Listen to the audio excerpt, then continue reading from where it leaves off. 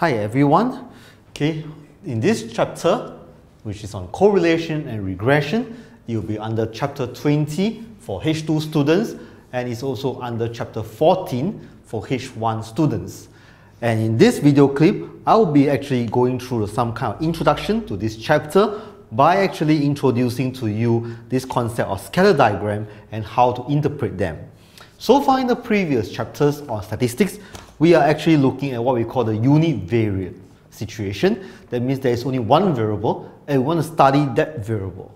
And it's this chapter, on chapter 20 or chapter 14 for H1 students, we are actually looking at some kind of interaction between two variables.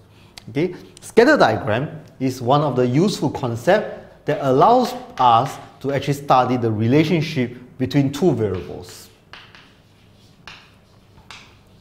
So it says that a scatter diagram is obtained when each of the observed bivariate data, that means xi, yi, where I equals to 1 to n, is plotted on the Cartesian plane. Okay? So that means that you are actually having something like yi and x and some kind of points being plotted in this manner. Okay? So from the plot, then we can roughly judge if there is any relationship or linear relationship between x and y. Now, how do we actually make use of the scatter diagram? Now, scatter diagram has a few usage. First, it allows us to see the direction of the relationship, whether it is positively or negatively correlated. That means whether the relationship is some kind of negative or whether the relationship is positive. Okay? And secondly, it gives you the form of the relationship, whether it's a linear relationship, quadratic relationship, or curve, or there is no clear relationship. Example of situation when there is no clear relationship could be something in this manner, or scattered everywhere. Okay? And also, and thirdly, it tells you the strength of the relationship. How do we see the strength of the relationship? If the points are scattered everywhere,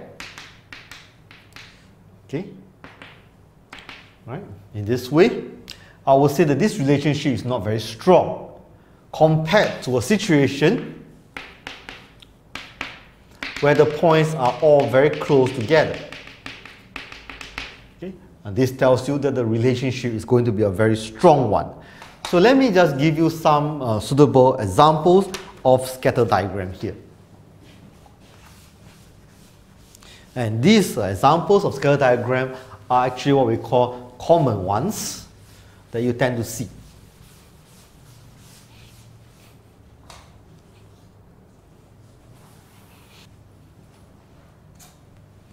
Okay, the first one.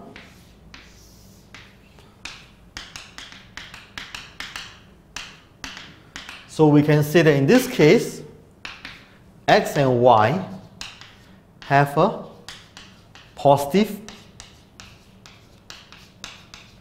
linear relationship.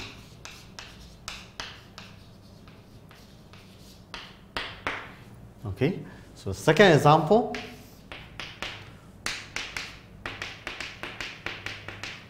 I will say that x and y have a negative linear relationship.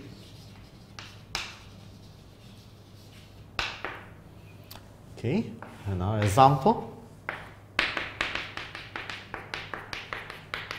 Okay, so it's going up a little bit, so we can actually say that x and y have a positive correlation. So it's some kind of relationship, positive. That means as x increases, y increases. Okay? And sometimes we can also say that x and y also have a curvilinear relationship because it's in the form of a curve. Okay? Another example, where the points are all scattered everywhere.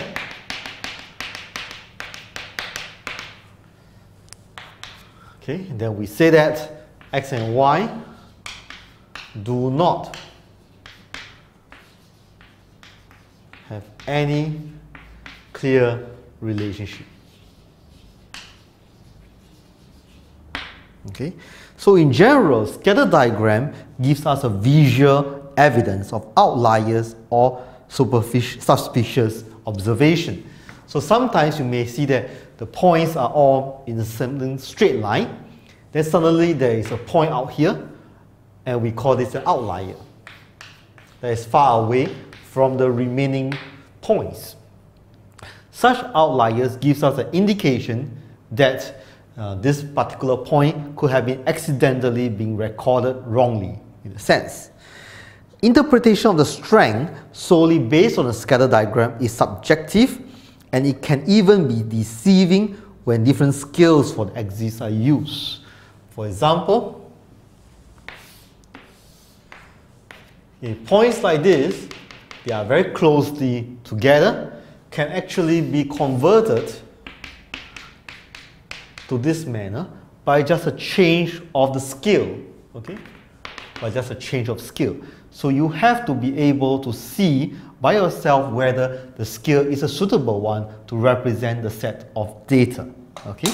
So that comes to the end of this particular video clip. In the next video clip, we will look into some form of measure of the relationship between two variables. Thank you.